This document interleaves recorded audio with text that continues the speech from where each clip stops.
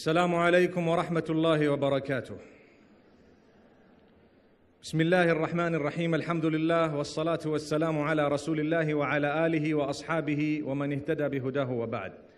We praise Allah subhanahu wa ta'ala. We send blessings and salutations upon Muhammad sallallahu alayhi wa sallam, his household, his companions. We ask Allah subhanahu wa ta'ala to bless them all and to bless every single one of us and to grant us all goodness in this world and the next. May Allah subhanahu wa ta'ala grant us entry into heaven, into Jannah, without reckoning, in a way that through His mercy we are so pleased that we will be able to smile all the way. Ameen.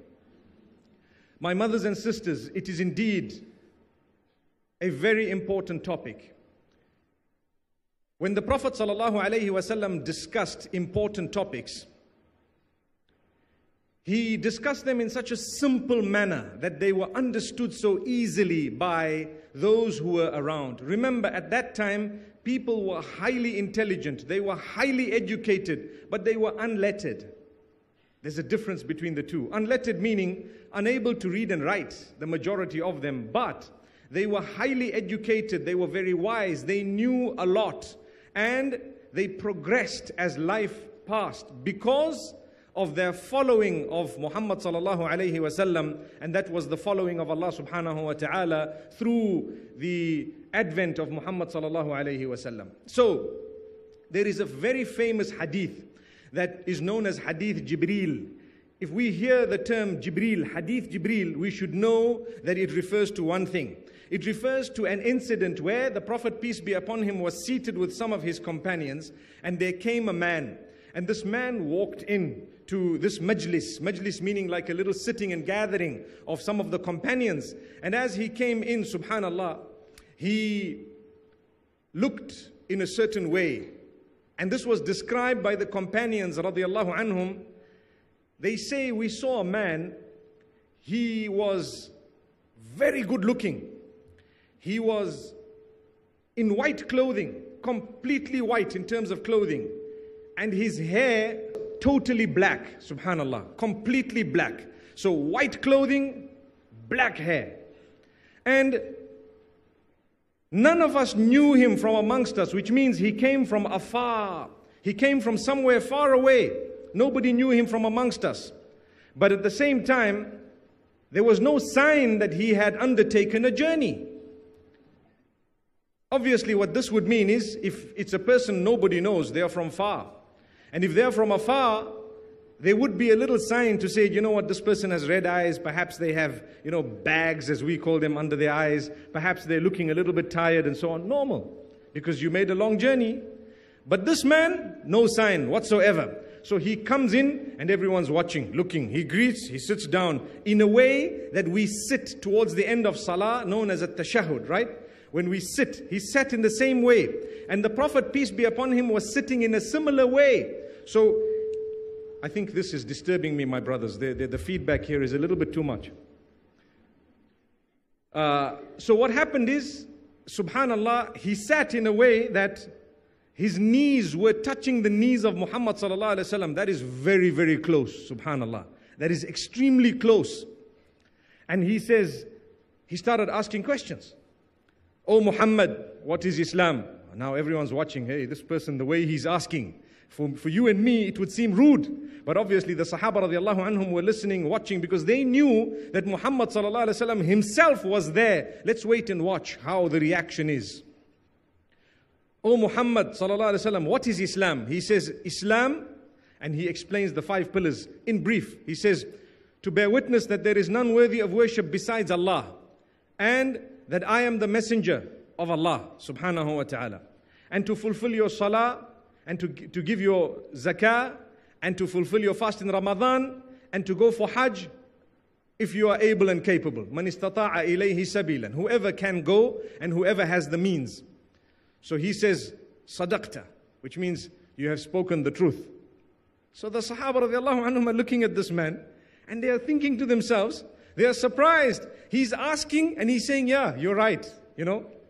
Imagine a little boy coming into your classroom and he asks the question, ma'am, what's the sum? I don't know, for example, this divided by this. And then you say, well, the answer is this. He says, yeah, you're right. You're right, you know. That's exactly what happened to Muhammad sallallahu alaihi wasallam. But the man asked another question, follow-up question, before anyone could say anything. There was another question. What's the question? What is Iman? What is Iman? Now, you and I, if we don't have that knowledge, we wouldn't even know that there is a difference between Islam and Iman. A Muslim and a Mu'min. There is a difference between the two. You wouldn't know if you had not learnt. So he asks, what is Iman? The Sahaba radiallahu anhum are surprised. This man is asking in this way. But Muhammad sallallahu alaihi wasallam responded. And what did he say? He said that Iman is, and he mentions the 6 pillars. Tu'mina billah, to believe in Allah. Wa malaikatihi, and the angels. Wa kutubihi, and the books that were revealed to the messengers. Wa rusulihi, and all the messengers that had come down. You need to believe in all of them. Wal yawmil akhir, and the last day. To believe in the last day. Wal qadar, and to believe in fate. That good and bad is from Allah. Hulwihi wa murrih, min Allah. You know, khayrihi wa sharrih, min Allah. The sweet and the sour of destiny or of fate is from Allah. The good and the bad of fate is from Allah subhanahu wa ta'ala. You need to believe, you need to surrender. So these are 6 pillars. And right at the end, one of the pillars is reiterated. Reiterated. So it sounds like 7 pillars, but it's actually 6. Let's take a look at it. We say amantu billah. Don't we say amantu billah? I believe in Allah. I believe in Allah. Wa malaikatihi, and the angels. That's the second one. One is Allah, then the angels. Wa kutubihi, wa rusulihi, wal yawmil akhir, wal qadar, khayrihi wa sharrihi min Allah ta'ala. And there is one that some people add, they say wal ba'th. Al ba'th meaning the resurrection. The resurrection and belief in the last day, they are added and put into one because they are all connected to post-death.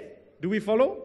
They are all connected to post-death. So this is why the majority will tell you there are 6 pillars of Islam. Once in a while you may get someone who will say there are 7. They are still referring to the same 6. They are still referring to the same 6. The only thing they've done is they've separated belief in the last day and belief in resurrection as 2 different things, yet they are both connected to the belief in the life after death. It's connected to life after death. This is something amazing. So he says, Sadaqta, you have spoken the truth. Again, the Sahaba radiallahu anhum say, Ajibna lahu, yas'aluhu wa yusaddiquhu. We were surprised with this man. He's asking and he's confirming after that. It seems like he knew something. Then he says, tell us, what is ihsan? What is ihsan? Now the Sahaba radiallahu anhum are listening. Some of them may have known, some of them may not have known. They may be in the learning process. And some of them, it was refreshing for them, obviously, to hear this again. So he says, the Prophet ﷺ says, Al-ihsanu an ta'bud Allah ka'annaka tarah. فَإِن لَمْ تَكُنْ تَرَاهُ فَإِنَّهُ يَرَاكَ. Ihsan is a level where you worship Allah as though you are seeing Him. It's a very high level of worship. And if you cannot do that, then at least you worship Allah as though, or knowing that He is watching over you. So, for example, when I'm fulfilling my salah, I say Allahu Akbar, and I should be feeling, and this is the highest level, that I'm seeing Allah subhanahu wa ta'ala. One might say, well, we don't have a description of Allah subhanahu wa ta'ala besides the hadith of Aisha radiallahu anha, where she says, the Prophet sallallahu alaihi wasallam, the description of Allah subhanahu wa ta'ala, Nurun anna yarah. He was Nur. So we don't have the precise description, but we do know that that's Allah subhanahu wa ta'ala. I have a very powerful feeling within me that, you know what, this is for Allah. I feel like I'm a small speck among the huge and numerous creatures of Allah subhanahu wa ta'ala. I am putting my head on the ground for Allah. So just picture yourself, a little small person in the presence of the huge and numerous creation of Allah, prostrating for Allah alone. And if you can't do that, because not everyone is able to do that, then at least you need to know Allah is watching me. That's a beautiful level. I'm sure we can do that. When we say Allahu Akbar, oh, Allah is watching me. So I'm beautifying my prayer. I'm beautifying the way I go to ruku' because I'm showing off to who? To Allah. That's the only show off in worship that is permissible, to Allah. We're not allowed to show off. It's called riya. Riya meaning to, to display, to show off to mankind, to human beings and so on. We are not allowed to show off at all, except to Allah when it comes to acts of worship. Remember this. Whenever you're worshipping Allah, when you put on your scarf, make sure, and this is a tough one, make sure that it is not for the rest of everyone else. And I'm doing it because what will this sister say? And what will the other brother say? And what will so and so? No, I'm doing it for the pleasure of Allah subhanahu wa ta'ala. Yes, I might do it in a good way. You don't have to just throw a rag onto your head just as it is. No, you can do it in a good way on condition. If you would like a true reward for it, you need to do it in order to please Allah subhanahu wa ta'ala.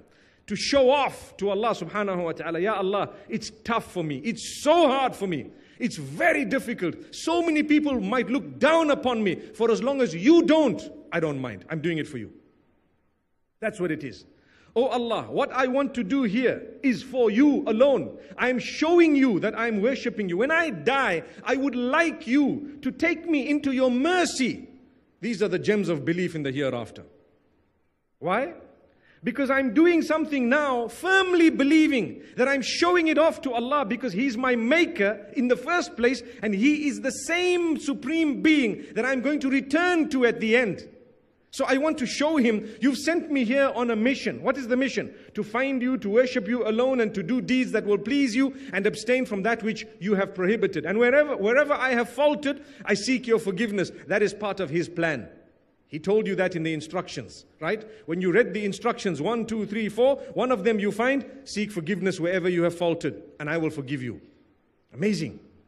That is hope in the hereafter. Imagine if Allah says, right, you commit a sin, you're not forgiven. It's over. Even if you ask for it. With us, someone apologizes to us, we say, I don't want. I'm not interested. Apologize, I don't want.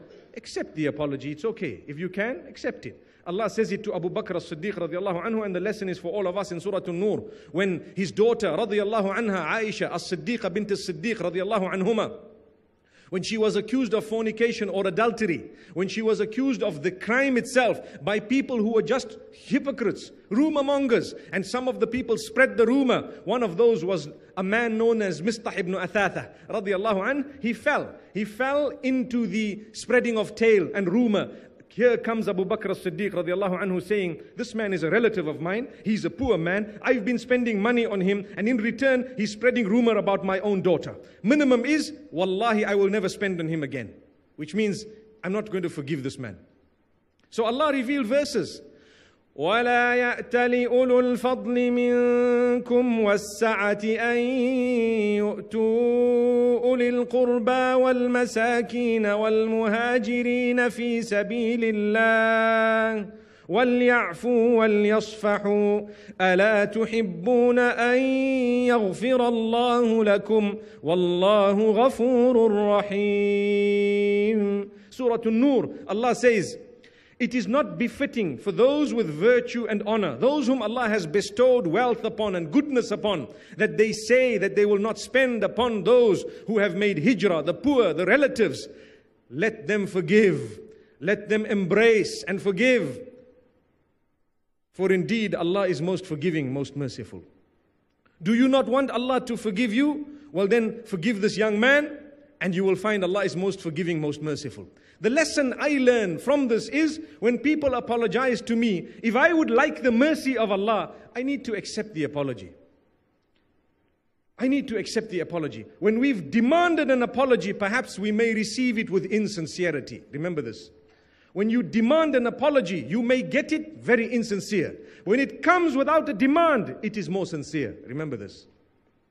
When we seek the forgiveness of Allah, it is genuine, it is sincere. So Allah subhanahu wa ta'ala says, if you are genuine, sincere, you really regret, there is remorse, you admit, I will forgive you. And you know what will happen as a result? When you get to the hereafter, and we're talking about the gems of belief in the hereafter, I promise you that there will be no mention of that sin of yours at all. Even those who recorded it will be made to forgive it, if you did good deeds after having sought forgiveness. No matter what it was. That's Allah's plan. So this is the goodness. Allah keeps us going. He knows we have been created as human beings, and He is the one who made us.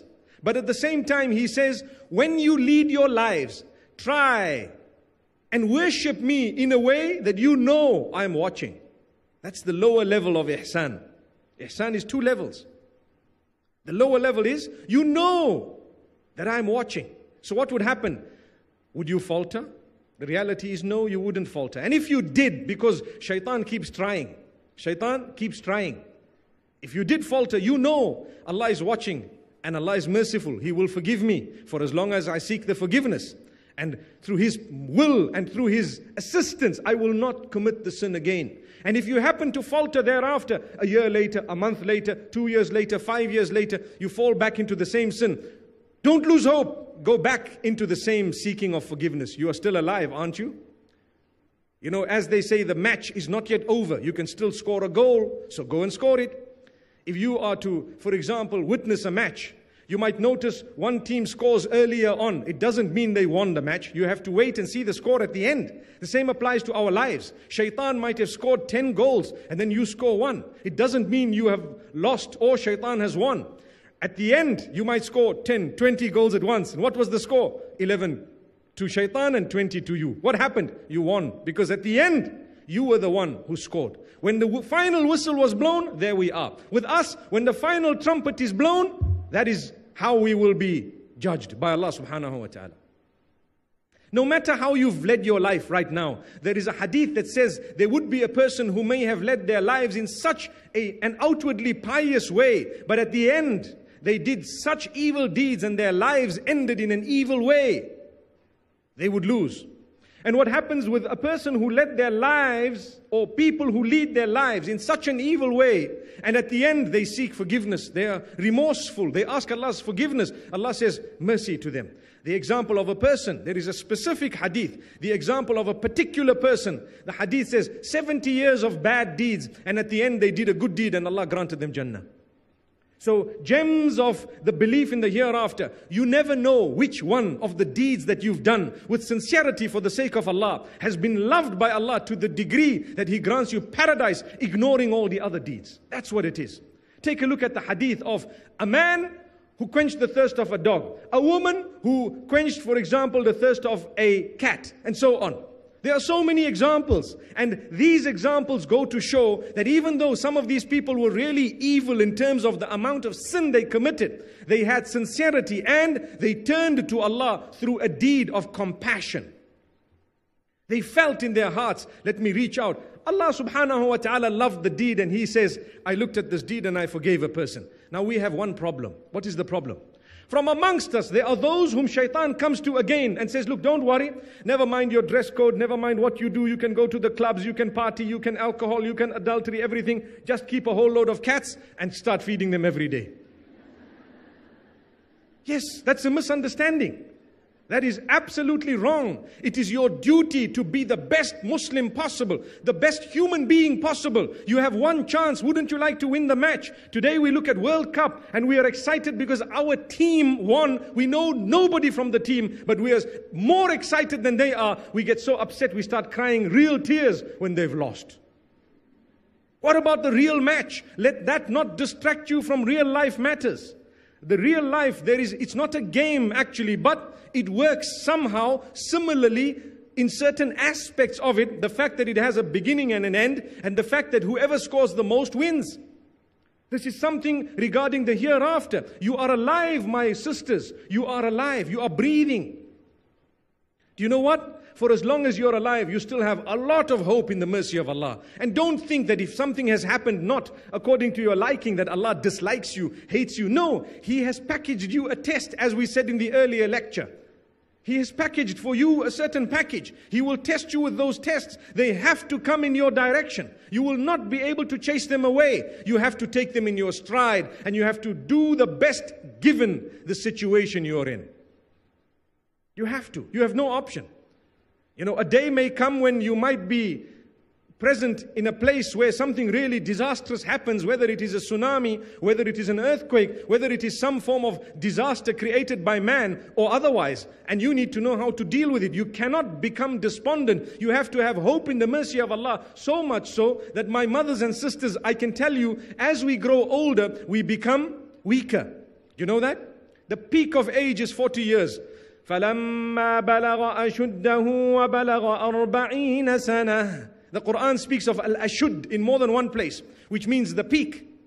And Allah says that is 40 years. When man gets to the peak of 40 years, which means after 40, at 40 you've arrived at the top of the summit, the top of the mount, and now you're sliding down slowly. Slowly. You cannot deny that.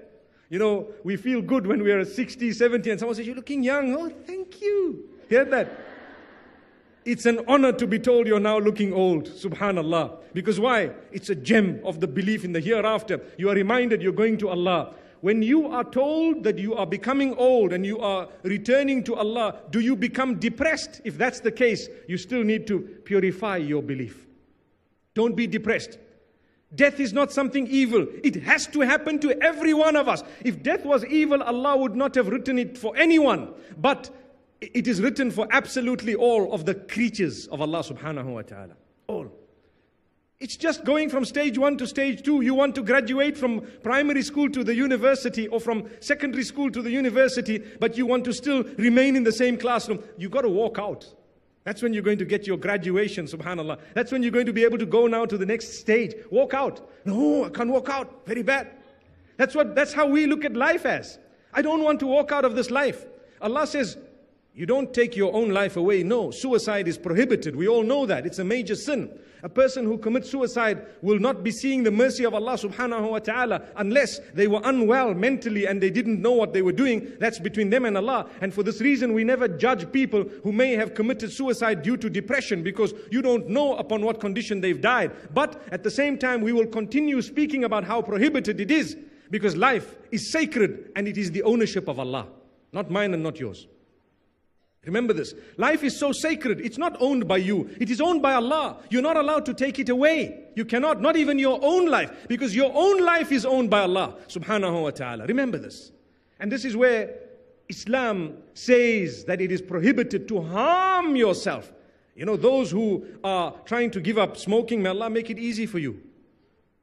It's sad that I have to say this in front of all the mothers and sisters, but sadly I've seen mothers and sisters puffing away like chimneys. My beloved mothers and sisters, it's a bad habit. Give it up. It harms you, doesn't it? If you take a look at some of the packagings of cigarettes that show you, photographs of lungs and little, body parts, it is a disgrace to believe that I'm a mu'min, I believe in Allah, I want to get to the hereafter, and here I am actually trying to harm the same body that is actually not even mine. Allah gave you this body as a uniform, just to be known in this world. Otherwise, it's going to go. That's it. You're going to be separated from the body. You will carry on and the body will probably be buried and it may be decomposed in no time. So we need to know that Allah subhanahu wa ta'ala has kept something unique for us. You have hope. You've sought forgiveness. Allah has forgiven you. Believe in your heart, Allah's forgiven me. When you become older and as you become sickly, it has to happen. You cannot remain healthy forever. Things change. They have to change. So if you don't believe properly in the hereafter, you become depressed. You become a person who wants to cling to life at any cost. Any cost. You become a person who wants to defy your age. Don't worry. If people say, mashallah, this person is aging now. So what? Alhamdulillah. You might not want to say it in a disastrous way. I'm not promoting that you say it to one another. Are you looking old, sister? I'm not promoting that you say that to one another. Don't hurt one another. But I am trying to say, become conscious of the fact that you're no longer as you were before when you were younger. You're no longer. So what you do, prepare for the meeting with Allah. And how do you prepare for the meeting with Allah? Well, the Quran tells you very clearly, you're looking forward to meeting with Allah. Guess what? Allah is looking forward to meeting with you.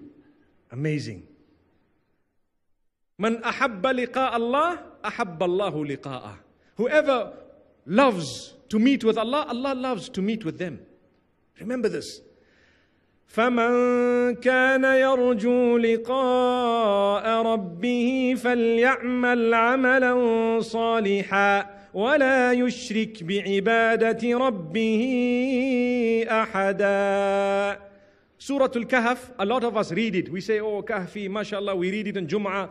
Do you know what it means? Have you read the last verse of Surah Al-Kahf? Allah tells you, whoever wants, whoever is looking forward to meeting with Allah, Whoever is looking forward to meeting with their Rabb, the one who made them, who is looking forward to meeting with Him, guess what? Allah says he should make sure that he is doing two things. Then the meeting will be fruitful. Number one, do good deeds that are acceptable. Al-amal. Amal means a deed, referring to acts of worship. And salih means acceptable, pure, good.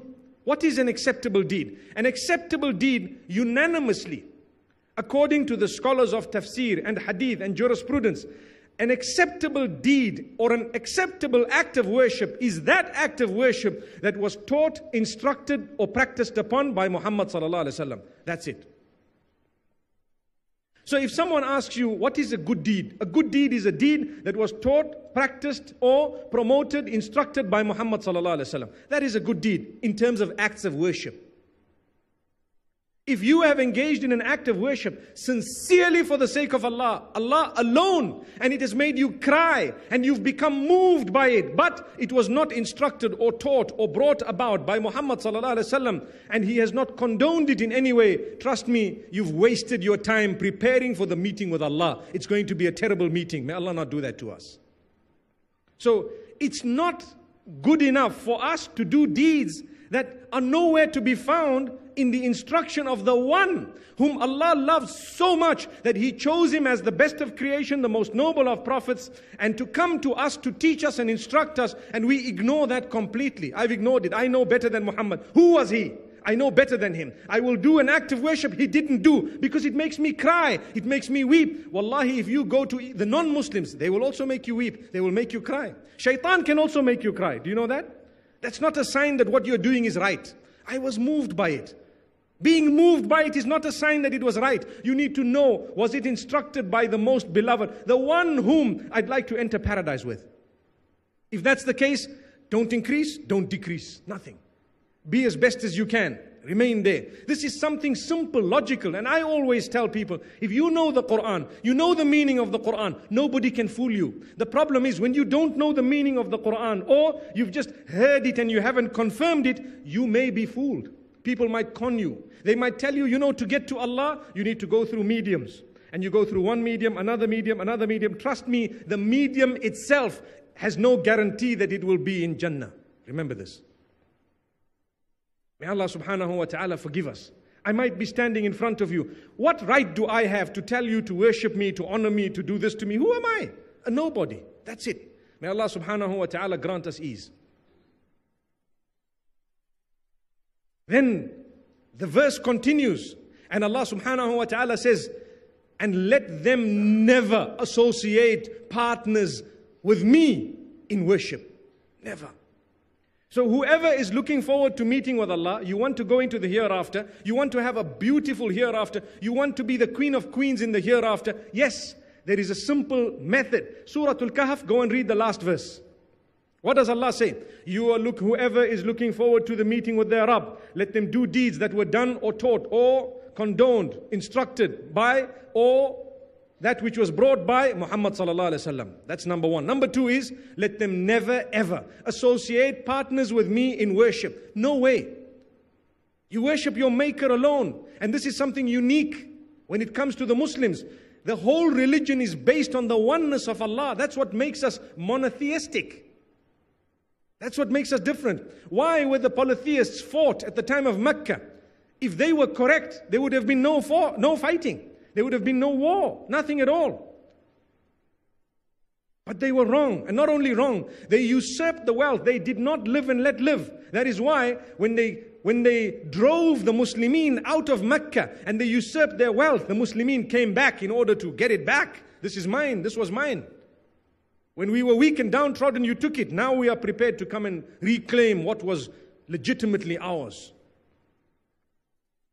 So we believe that we will never render an act of worship for a stick or a stone or a saint or a grave or a tree or an animal or any of the other creatures of Allah. The one who made you is the only one who is fit to be worshipped. That's it. When we say La ilaha illallah Muhammadur Rasulullah, what does it mean? There is no one worthy of worship. If you say there is no God but Allah, someone might say you're telling a lie. There are so many gods. So we need to say there is no true God besides Allah. There may be 1,000 gods, 1,000,000 gods, but there is no true God besides Allah. So you don't just translate it literally and say there is no God but Allah. The proper translation comes with a slight bit of an explanation through a word. Worthy of worship. There is none worthy of worship besides Allah. No deity, nothing worthy of worship besides He who made me. Whoever made me, He's the one that I worship. That's it, no one else.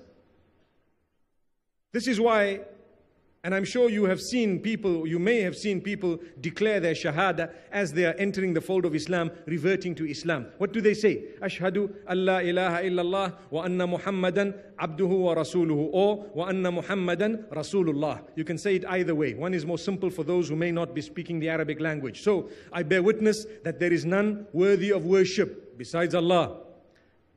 This goes back to the core. It shows you that in Islam, the main thing, even to enter the fold of Islam, you need to say, I'm never going to worship anyone or anything but Allah. But we still find ourselves worshipping this one, and this saint, and that dead man, and this grave, and this, for example, tree, and this. Why? For what? It negates your faith because you are lying that you believe that there is none worthy of worship but Allah, because you're worshipping things besides Allah. It's simple as that. Common logic. Don't let shaitan make your belief in the hereafter become shaky, because then what will happen is when you get there you might find yourself on the wrong side. May Allah subhanahu wa ta'ala strengthen us. My mothers and sisters, this is actually a serious topic. It is actually a very serious topic, because those who don't believe in the hereafter, for example, there are people who don't believe in the hereafter. There are perhaps those who don't even believe there is a God. They become really depressed towards the end of their lives because they actually don't have a clue where they're going. They don't have a clue. At least we're looking forward to something. And we know that, look, today, we're so sophisticated. Do you really think that we were just naturally here? So sophisticated. The clothing you have, the watches you have, everything you have, the perfume you have, the design, the shape you have, everything, your eyes, your nose, how it works, the environment, the motor vehicles you use, and the way Allah's given us the ability, the mind, the brain. When I was flying into this country, I'm looking at the clouds and thinking, subhanallah, look at the creation of Allah. It's raining here, it's not raining here. Look at how a shadow is created here, this part of the earth. Look at how there are seasons. Look at everything. Look around you. Everything will lead you to the fact that there is a maker. And all Allah is saying is, look, we want you to worship that very maker alone.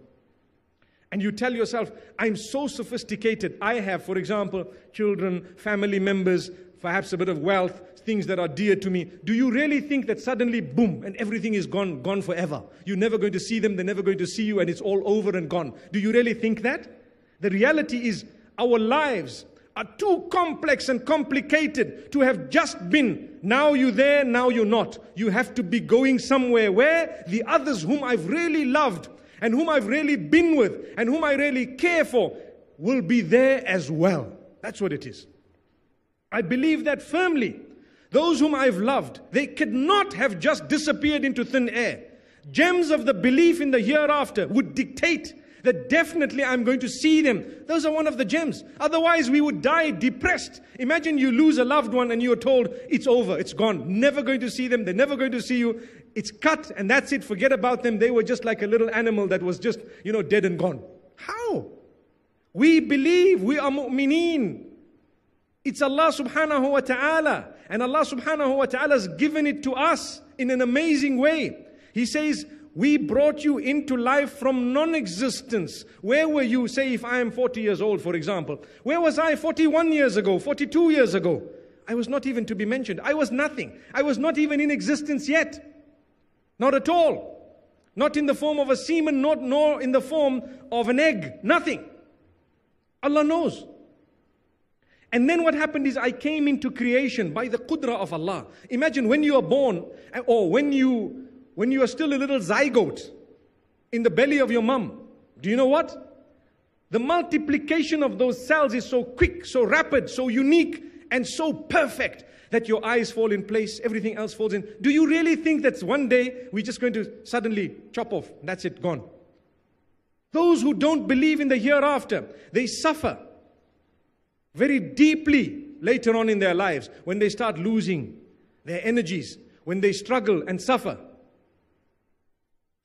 When they struggle and suffer, they really have a problem. We ask Allah subhanahu wa ta'ala to strengthen us. My mothers and sisters, there are issues that we need to deal with within our own belief. We need to bear in mind that Allah subhanahu wa ta'ala has blessed us, bestowed upon us in 1,000,000,001 ways, the gifts that we take for granted. We take a lot of gifts for granted, subhanallah. One of them is the fact that we push through so many of the difficulties of life, having hope that the life after death is going to be easier. Subhanallah. Imagine when I am sick and ill, what do? I turn to Allah and I say, oh Allah, help me, grant me shifa, grant me cure. Ya Allah, let this be an expiation for sins I may have committed. Let this be an elevation of status in the hereafter. And Allah says, yes, it will be an elevation of status for you in the hereafter. I believe there will be a perfect life that is going to come. I am too sophisticated as a creature of Allah subhanahu wa ta'ala to believe that there is imperfection even in the hereafter. Enough of imperfection in this world. Subhanallah. The hereafter, absolutely perfect. The imperfections here, they are such that they lead me to the hope that I need in order to get to the hereafter, looking forward to that perfection. And this is why ask those who don't have a faith. Ask those who don't have a religion, who don't believe in the hereafter. Is your life perfect? They will tell you no, not at all. Not a single person can tell you their life is perfect. No one. Even those who just run behind the dunya whole day and whole night. Those who are running behind the world entire life. They will tell you it's not perfect. I have problems at work. I have problems with my health. I have problems in my love life. I have problems in this and problems in that. So many issues going on. Well, what is it you're looking forward for? Or to? What are you looking forward to? They'll tell you, well, I don't know. Some of them will take their lives away thinking that that's it, it's over.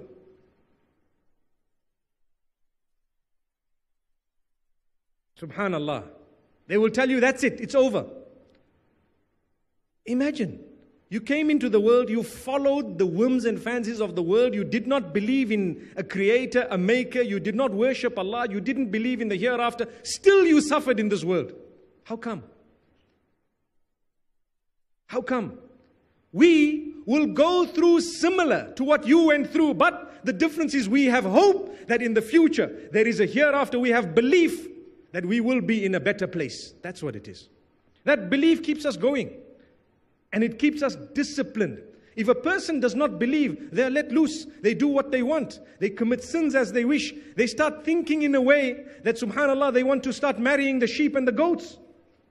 And for them, wow, that's it, because they have no belief. They are not governed by anything besides whims and fancies. They are busy thinking up new things to do.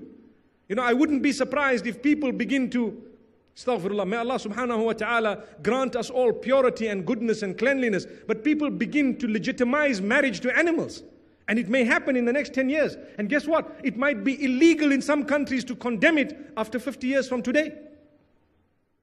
Because that's how the world is moving. Things have already happened that were considered absolutely unacceptable 50 years ago. To talk about them today, you may be locked up in some countries. Where is your belief in the hereafter? We believe that we were brought into this world for a purpose. We believe that that purpose is made clear in the Quran. It's common logic. I will worship whoever made me alone. And that's it, subhanallah. This is what makes you a believing female. This is what makes you a believing male. When you say to yourself, I came into this world, I could not have just come in for fun, for nothing. I have such a life. Look, we have feelings for one another, for our children, for our spouses. We care. We can feel if we touch something perhaps that is sharp, we are hurt. If we put our hands, for example, on a candle, we will be burnt. And you're trying to tell me that there is no hereafter? You're trying to tell me that we suddenly come to an end, decomposed in the soil. Some people say you become a bird or a snake or a donkey or a monkey, depending on how you led your life. We believe no. We will not be degraded, rather we will graduate into something greater. Allah does not make you and then degrade you into something, lower than what you were. This is the highest of all creation, is mankind. Ashraful khalq, ashraful makhluqat. The most honored, the most noble of all the creatures of Allah. Allah made man. Subhanallah. So we believe in the hereafter.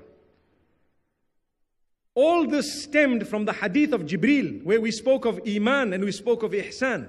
And I told you I would tell you the difference between Islam and Iman. Let me explain to you. A lot of us, what would happen is we would say, I'm a Muslim. You know what? That's quite accurate. Sometimes it may not be, because we're not Muslim. Muslim comes from the root words. A root word made up of 3 letters. The Sin, the Lam and the Mim.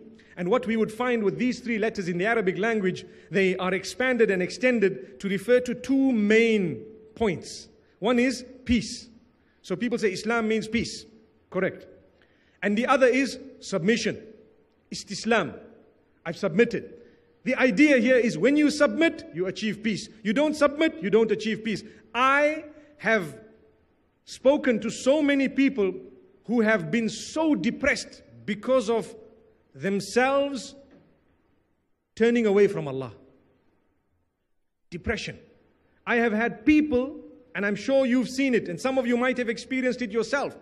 Those who discard their prayer, those who discard them, those who lose themselves in the night life and the glimmer and the glitter, or the glamour and the glitter of the dirty life. They're into pornography, they're into drugs, they become locked up in a dark pit and a dark corner at a certain stage. They become fed up with their lives. So fed up. Why? It's Allah's gift that you are fed up. Because Allah is trying to tell you, hang on, there is something much more noble, and I want to teach you something. To smile is a sunnah. I'm sure we all know that, right? Do you know if you go to work as a Muslim, and you always have a good expression on your face, you're always smiling, guess what will happen? There are so many people around you today that are not Muslim, that don't have belief. They are searching for one thing. Everyone is searching for one thing. Contentment. Happiness. Everyone is looking for happiness, no matter how much wealth they have. Something wrong in the home, something wrong here. That's a gift of Allah. Searching for happiness. And they see you every time you're smiling. That's sunnah. So I'm smiling, my expression. And these people working with me, but look at her. She's just smiling. We have this problem, that problem. What's going on? She's just smiling. Automatically, it makes them feel good, number one. Number two, it makes them want to know what is it that makes you keep smiling. You have bigger problems than mine, but I see no problem, sister. It's okay. It's one of those things. And I've got a small little problem. One peanut was stuck in my throat and I almost died. Subhanallah. It's the expression on your face. That's why it's a sunnah. It's not just, a smile is not just a sunnah for nothing. You can talk about it for 2 days. It's a smile, it's something genuine. It really it creates an ambience that is indescribable. It gives a feeling of goodness. It makes people forget about their problems. In fact, it makes them feel that this is not even a problem worth being depressed about. Not even. And at the same time, subhanAllah, it solves your own matters. You're happy, you have hope in Allah. Alhamdulillah, things could have been worse. I'm looking at people who've lost all their children. I've just lost 2.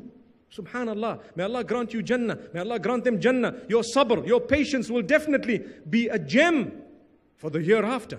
Your sabr, your patience will definitely be a gem for the hereafter. Remember this. So you smile, and that is something you beam.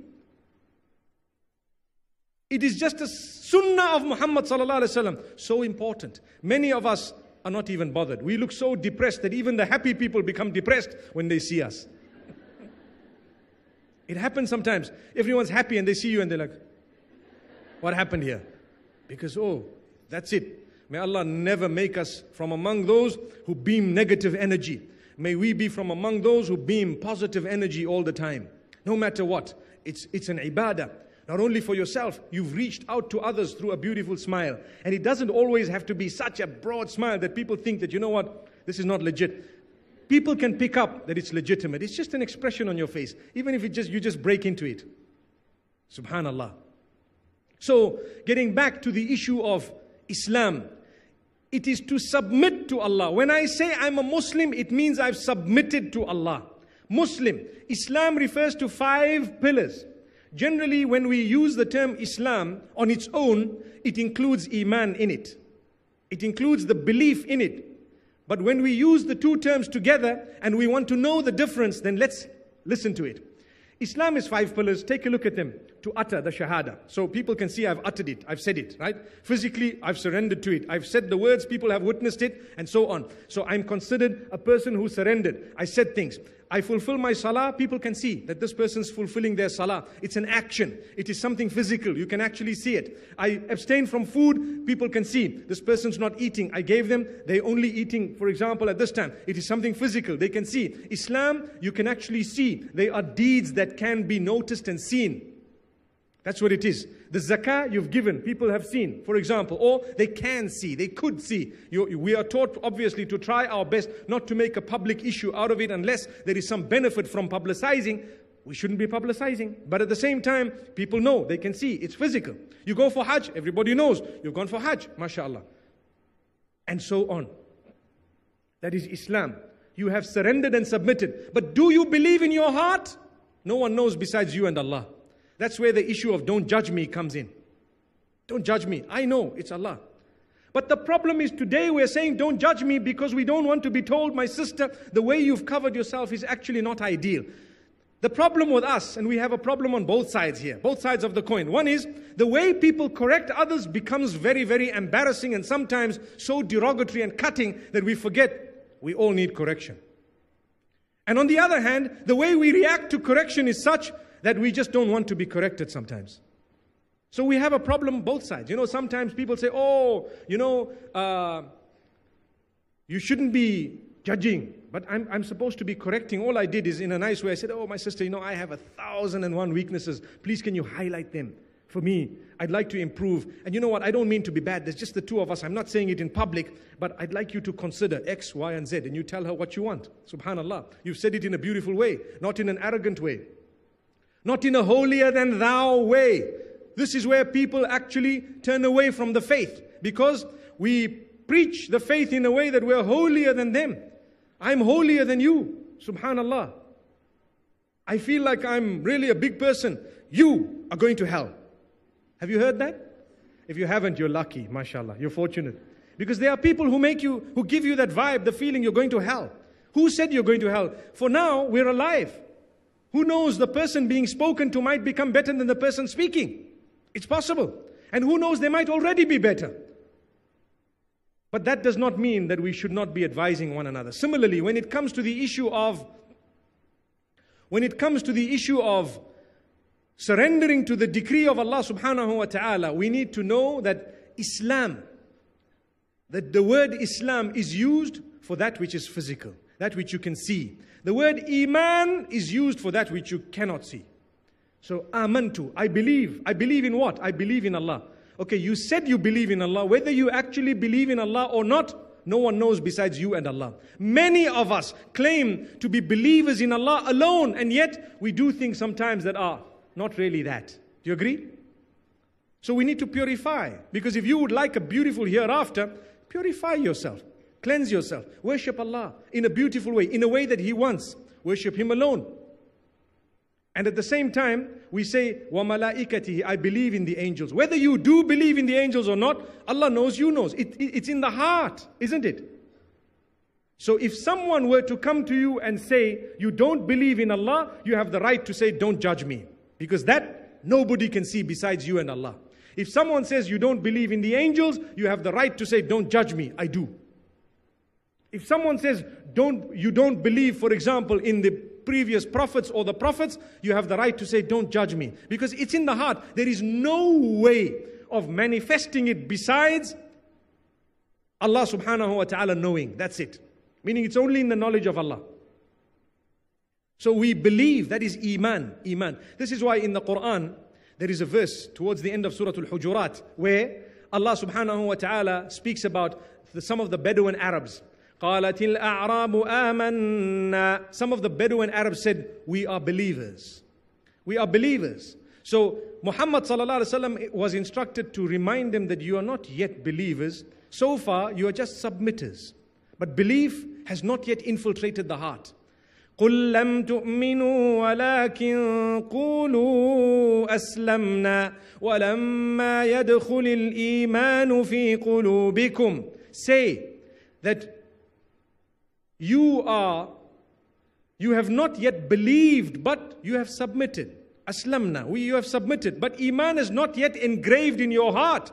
You need to know and you need to believe. So Iman is a struggle all the way, subhanallah, to preserve it so that it's not lost. I'm a mu'min or I'm not a mu'min. Allah creates people. From among them there are mu'mineen and there are those who are not mu'mineen. One of two. Those who are mu'mineen, the quality of that Iman would obviously differ in the sense that you feel very pious sometimes, don't you? You feel very pious sometimes. You feel closer. You hear a powerful talk. You want to change. Change quickly, because you will not remain on that level for long. The minute you come out, you are bombarded by so many other things in the environment. You may not remain on that level. So if you would like to change your life, you would like to do something, do it now. Don't wait for tomorrow. When you walk out, you're going to meet those same friends of yours who used to take you to the clubs, and they'll say, come on, man, let's enjoy, you know. In reality, outwardly, they are enjoying. Inside, they are dying. Spiritually dead. And if they don't feel that they are spiritually dead right now, they will feel it a little bit later on once something is depleted from either their health or their wealth or something else. With us, as it depletes, we look forward to the meeting with Allah. And I've spoken to many people who happen to be sickly and ill sometimes, terminally ill sometimes, on what you and I would term the deathbed. The reason why we cannot confirm it's a deathbed is because Allah alone knows whether He's going to grant them cure or take them away. But we can say the final, illness that they finally passed away with. And I would always say to such people, die with a smile. Have hope in the mercy of Allah. Remember, keep on asking Allah's forgiveness and keep on repeating your shahada and have hope that you are going to a better place. Because, you see, the reason why I would say this to them is people will die depressed or they will die hopeful. If you're a believer, you will never die depressed. You are suffering, there is pain here, there is cancer in the body. May Allah grant cure to all those who may have any sickness. Ameen. You have cancer, a person has AIDS, for example, someone else has something else, for example, and they happen to be patient, they happen to have returned to Allah. That pain they are going through, Allah's mercy dictates that they will not go through pain beyond a certain threshold. They will be unconscious after that. If you fell from the second floor of a building, for example, and you broke 10 bones, you would be unconscious within a split second. Allah doesn't want you to taste pain beyond a certain threshold. That's His mercy. So if it's beyond a certain point, you don't. This is why people faint. This is why people become unconscious. You've lost a lot of blood. What happens? You actually just go down and you fainted. You pass out. Why? It's the mercy of Allah. Imagine if Allah wanted you to taste all of that pain. There is only a certain amount you can take. Allah knows that. He won't allow you to go beyond. And there comes a threshold where He just takes your life away. Gone. He knew it was going to happen. He took it away. So don't worry. It's not going to be that bad that people make it out to be, oh, death. When you die. Okay, relax. Don't talk to me in that way. I am going to die. I am going to die. And I believe in the hereafter. One of the best gems is for us to know that we will die with hope. We are hopeful. You smile. You say, oh Allah, I know I'm going to a better place. I know I'm going to your mercy. Oh Allah, I know I did a lot of bad things in my life. But oh Allah, I know you will forgive me. I've asked your forgiveness. I had a person many years back when the AIDS disease was claiming so many people in Zimbabwe. What happened is some people came to me and said, this is a punishment of Allah. And at the same time, these people are going to Jahannam. I said, hang on. They have a better chance to enter Jannah than you and I because their hearts would have been softened. They ask Allah's forgiveness knowing that, I'm going. You and I don't even know that you're going and you might go before them. So don't come to me and tell me that because a person has AIDS or because they have a disease for whatever reason that they will go to hell. Who are you? Do you own hell? Or are you the CEO of hell? May Allah forgive us. You cannot say that to anyone. Never ever. You can never tell someone because, you suffered so Allah hates you. Never. Perhaps it's Allah's love. And Allah tells you, I will make you go through difficulty in this world so that you do not go through it in the hereafter. There you are. You struggled, you suffered once. Wait, come here. We've got something in store for you. When you see it, you will be so happy. Let me give you one of the gems of belief in the hereafter. The hadith makes mention of how a sick person will be getting reward such that when they see it in the hereafter, they will say, oh Allah, why didn't you keep me sick for longer? Because hey, it happened. And when I was sitting talking to some young people, I gave them one example, and I want to give it to you because it's obviously something worth thinking about. If someone told you that I'm going to give you a cough, but for every time you coughed and the phlegm came out with blood, I give you $20,000. What would happen? I think there would be a line of youngsters all wanting to cough blood. Do you agree with me? Sorry to give you this example, but I'm only trying to bring something closer to the mind. Some people wouldn't mind going through a sickness. There are people today in some of the poorer countries of the globe who don't mind going through giving birth for someone else. Islamically, it's haram. Remember this. They don't mind the child of someone else being put into their belly for 9 months, giving birth to a person who's not connected to them, besides through that gestation period, and they are doing it in order to be paid for it. Imagine. Near death. So many may have lost their lives in that childbirth, but they don't mind because they're making, for example, $5,000 out of it. Wow. I told you, Islamically it's haram, it's not allowed, it's prohibited. It's a no-go area because lineage and marriage and childbirth and all this is sacred. It belongs to Allah alone. He chooses whether He wants to give it to you or not. And as we said in the earlier lecture, if you do not have children, may Allah bless you with them, you may pursue whatever means you would like to pursue on condition that they are permissible, such as the medical avenue and so on. Remember this. But at the same time, if Allah subhanahu wa ta'ala has kept you ill and sick, never mind $20,000, you will be getting something in return with one condition, and that is your sabr together with the iman you have. Your patience. What did I say moments ago? Patience is one of the biggest gems that you would have to come to your rescue when it's your hereafter. When you arrive in the hereafter, you will have these huge points of assistance and help. What will they be? They will be your patience. I was very patient. I went through a lot. I went through torment. I went through disease. I went through marital crises, disrespect, problems with in-laws, problems with outlaws, whatever it was. Sabr. Subhanallah. May Allah subhanahu wa ta'ala help us. Whenever I speak of in-laws, I hear whispers. I hope we are not the bad ones. Make life easy for others. Allah makes life easy for you.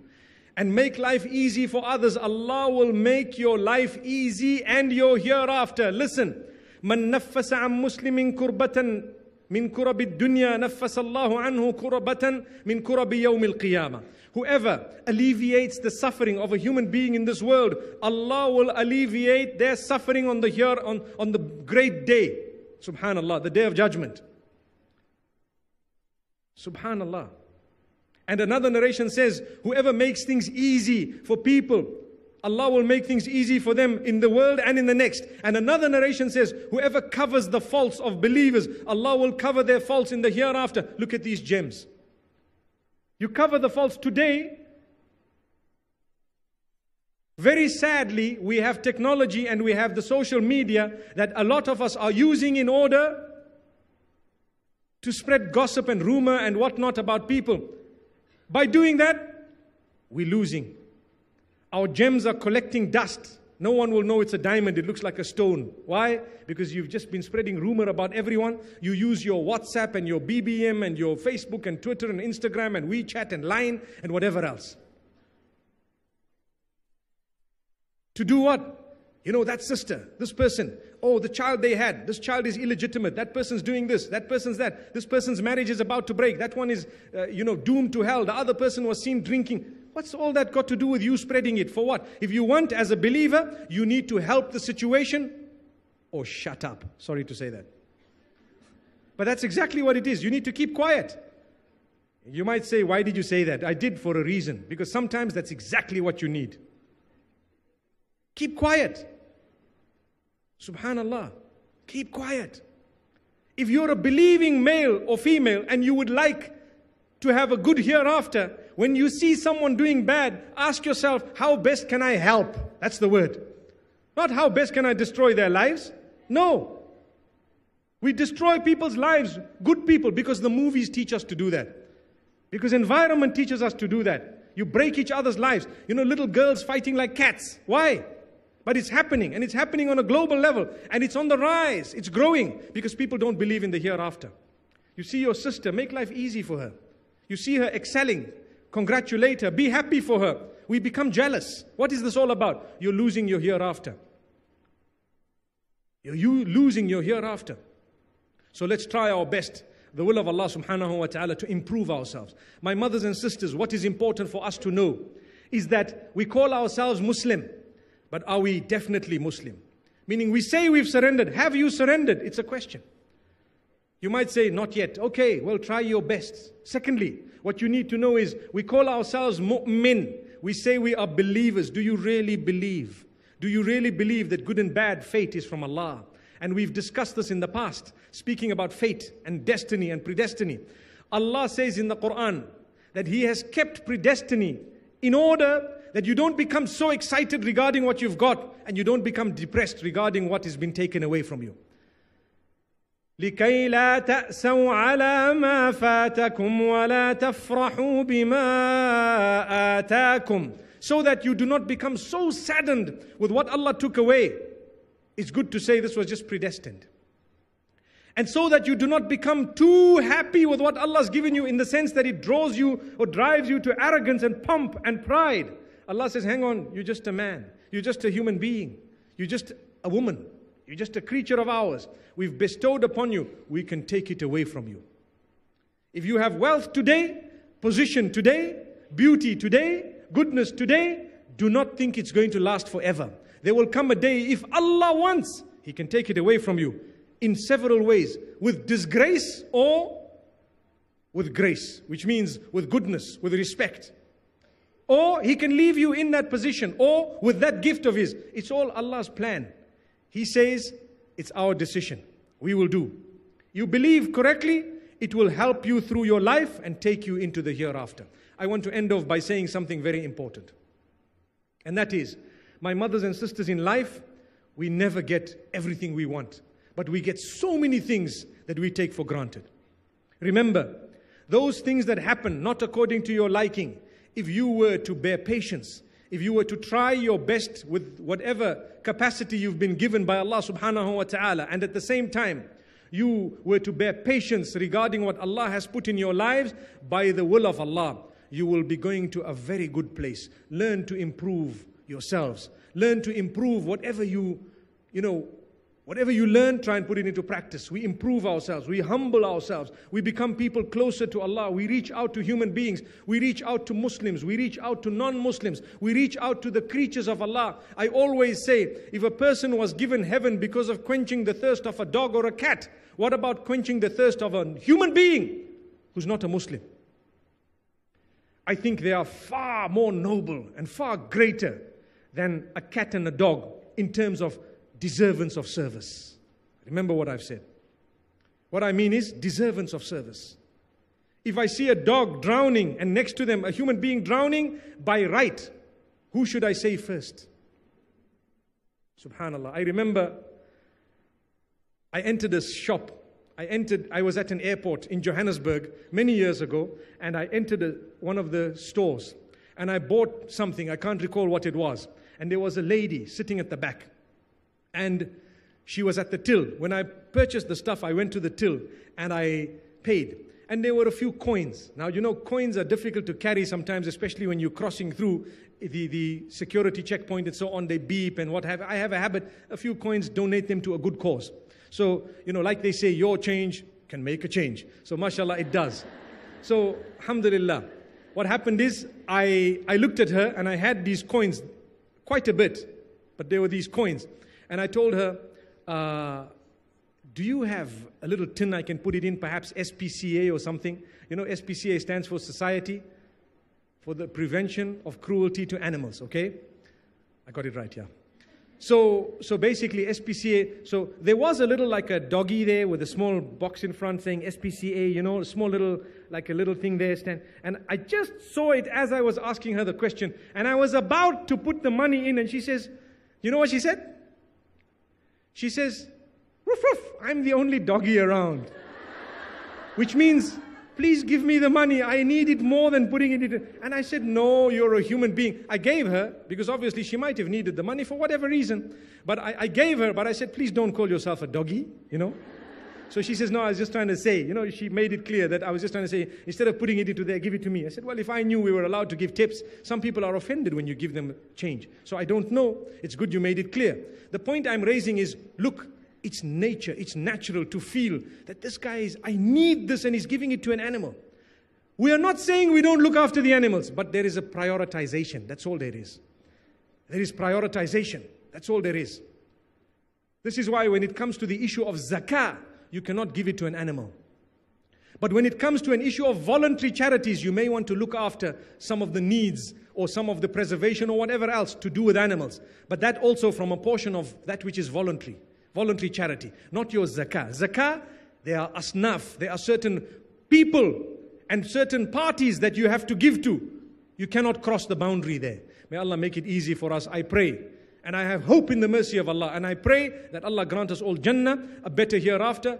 And I really ask you, if you feel in your heart you would like to change your life for the better, if there is a sin you are committing that you want to drop, if there is a good deed that you would like to add or do in your life from the teachings of Muhammad sallallahu alaihi wasallam, make the resolution here and now, before you get up from your seat. Have your life changed. Do not say, I'm going to go out and change. You may never get a chance again. May Allah subhanahu wa ta'ala bless us. May He strengthen us. May He grant us every form of goodness. May He grant us paradise. And may He make the hereafter better than this particular life. Wa sallallahu wa sallama wa baraka ala nabina Muhammad. Subhanallahi wa bihamdihi. Subhanakallahumma wa bihamdik. Nashhadu an la ilaha illa ant. Nastaghfiruka wa natubu ilayk.